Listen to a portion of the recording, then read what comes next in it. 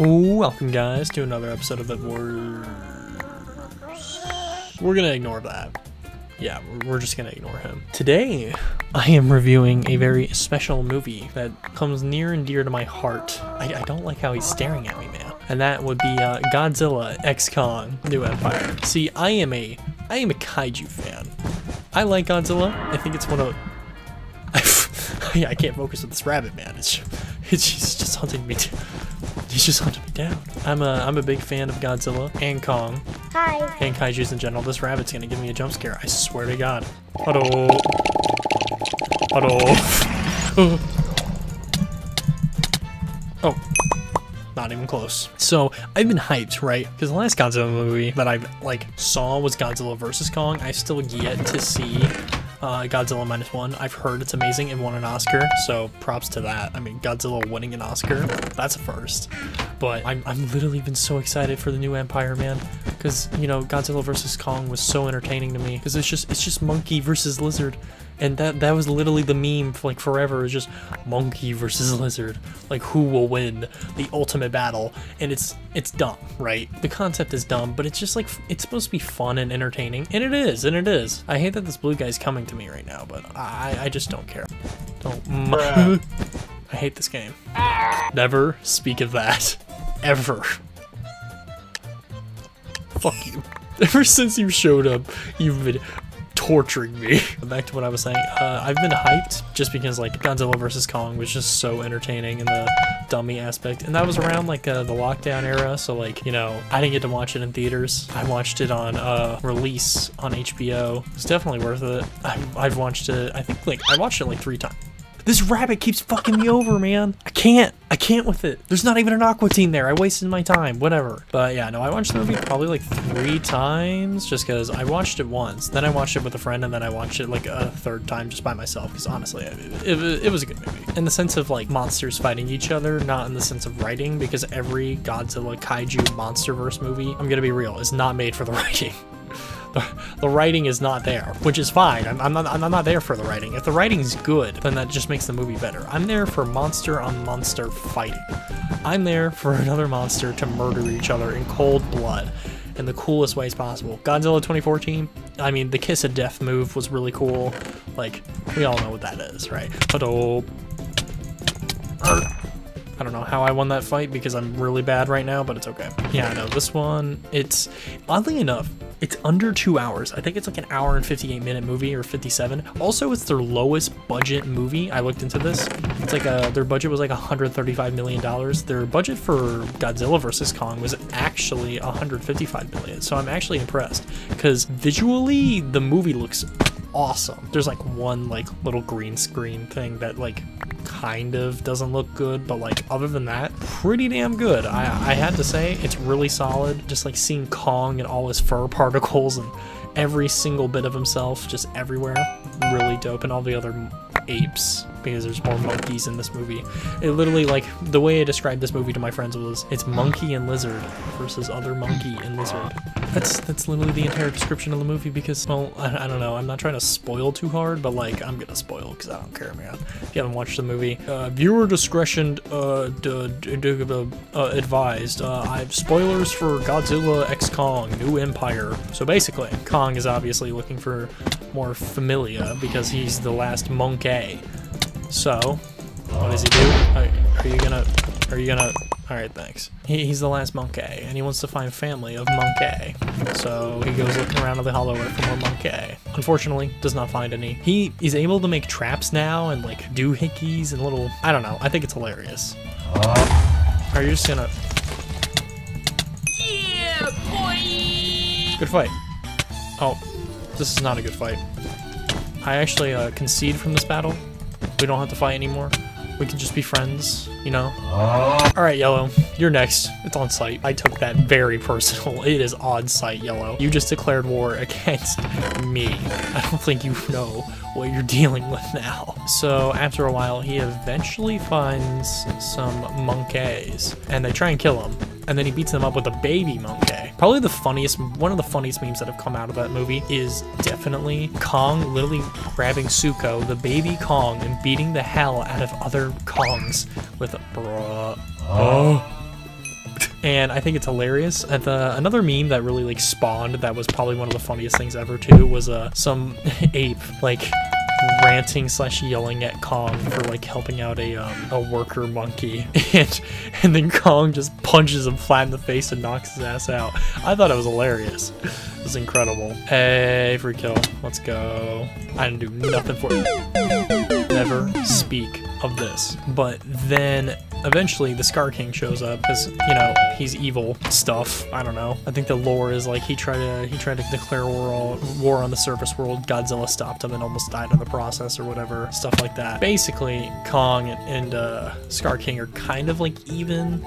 Kind of, I don't know. They go a little back and forth or whatever. Scar King then summons Shimo, which is one of the first like titans ever apparently that caused like the Ice Age, freeze Ghidorah and everything, all that stuff. Pretty interesting. And then Kong gets like major frostbite from Shimo because literal like I wouldn't say ice dragon, but ice lizard I guess is a good description. Where'd this guy go? Is this guy going for my base? If he's going for my base, this is cringe and a scam. But I don't see him anywhere, so I'm just gonna avoid. I don't know, man. Oh, see, would you look at that? I was smart enough to avoid. Don't you dare do it. Don't you dare do it. Fight! Oh, okay, okay. You have like 2 HP, and you have mining fatigue, so you might get my bed, but you might not. Psych, you didn't. Okay, well, good job. Rip. Can you... Yeah, that's what I think of you. This is just entertainment about. Nope, I'm not. You don't exist. Can't see it. Not my problem. I hate this bunny. So back to what I was saying. So Shimo shows up, damages Kong a lot, and you know this movie is very much more of a Kong-focused movie, which I don't mind because Kong is like more relatable in my opinion than Godzilla. Because you know he's a giant monkey. He's more relatable because he's got human-like features, being like you know 5 fingers, legs that are normal. Oh, this guy's laggy. Oh, this guy can bee-hop. Is that what's happening? Oh, his name is Ion Dragon. Huh, that's a Godzilla character. I'm just gonna... Yep, that's in the video now. I blame you. I really do. Like, I think you're the cause of all my problems. You stupid rabbit. First it was the potato war, now this. Like, what else are you gonna cause, huh? A second 9? I'm finishing that sentence. Where was I? Ah, yes. So, Godzilla is more the background of this movie. Kong is more the focused character, which I don't mind, because he's very much more relatable in the sense of, like, humanoid factors or whatever. Is everybody just hacking on this server? Is everybody hacking on this server? Was that scaffolding, or was that him just god bridging? I can't tell. I don't know. I'm terrified though. As soon as I walk over, he's just gonna start bee-hopping on me. I'm dead. Yeah. Oh no, he disconnected. Thank God. I was actually gonna like be depressed. I'm like, what am I supposed to do against that? Godzilla's on the background of this movie essentially, but like he gets like a calling from the indigenous people of the Hollow Earth, and he's like, oh God, I gotta prep for war. And literally beginning bits of the movie, Godzilla is fighting like some spider crab thing that can like shoot webs. Beats him up. I don't know if he kills it or just like knocks it out, or I don't know, man. And then he sleeps in the Coliseum for a while. Then he gets the calling, and then he's like, oh, I gotta start wrecking people's shit. And then that's what he does. He goes over to the Arctic Circle, kills a new Titan that we've never seen before. It's named Tiamat, which is like able to absorb solar radiation. And then he just, well, actually no, before that he goes around and absorbs like a nuclear power plant or whatever for some reason. I think to just prep for the fight against Tiamat, because I guess Tiamat's really powerful, and proceeds to then mollywop Tiamat, absorb Tiamat's energy and become purple while also absorbing solar radiation. So Godzilla quite literally became a literal god. It's in the damn name at this point. Like, you can't deny that. But like, he literally just got like a mega amp. Like, he's super overpowered. He kind of like just, I think he just prepped, because last time he got his ass handed to him was Ghidorah, and that didn't go on so well, so he was like, nah, next time I'm gonna be the overpowered one and you're gonna be the weak ones. I mean, well, actually no, he got packed up by Mecha Godzilla too, but hello there. Either way. Oh, okay, bye. Either way, like, he just wanted to pack him up for good. Honestly, I'm just gonna avoid. So, he over-prepares like an insane boss he is. And then Kong realizes he needs Godzilla's help to defeat Scar King and Shimo. So he goes to the surface world. Godzilla realizes he's there and he's pissed because last time they faced off, it was just them like kind of being like, hey, you're cool for now, but next time I see you, it's on sight. And quite literally, it was on sight. It was ridiculous. They fought each other. Kong knocked him out for like 5 seconds. Godzilla got back up and then also started beating the shit out of him.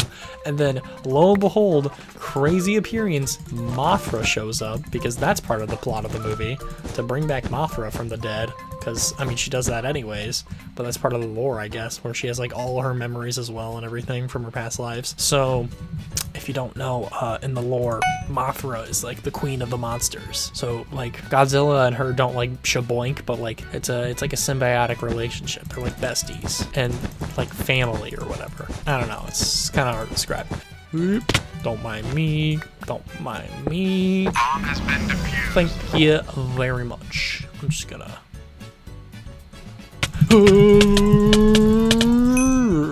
Thank you. So Mothra and Kong and Godzilla basically, oh my god, you had stuff. Thank you. Basically then team up because hey, it's part of the plan, you know, team up, beat up the bad guys or whatever. So that's what they do. They team up and fight Shimo and Scar King. The thing is too about Shimo is she's under control from the Scar King. She's not willingly wanting to fight. Do you have anything?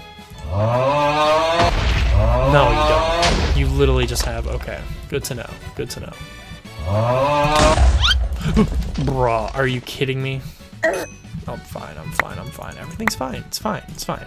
Why wouldn't I be fine? No, it's okay, it's okay. Then there's a giant epic battle, and then, Rio de Janeiro, I can't even, oh my god, I can't say, oh, okay. Either way, they go to Brazil. They got banished into Brazil, and they fight in Brazil, and Brazil gets fucked over big time. Big ice storms, destruction, death, loss of death probably. Actually, probably deaths in the thousands, maybe millions. Not a great thing, but eventually Shimo is freed from the clutches of the Scar King, and then Kong and Godzilla beat up the Scar King. So, preceding that, they go their separate ways. Scar King, Kong, or not Scar King. Scar King's dead. He's very, very bad. Aha, sucker. Haha, sucker. I actually thought I died right there. Where'd you go?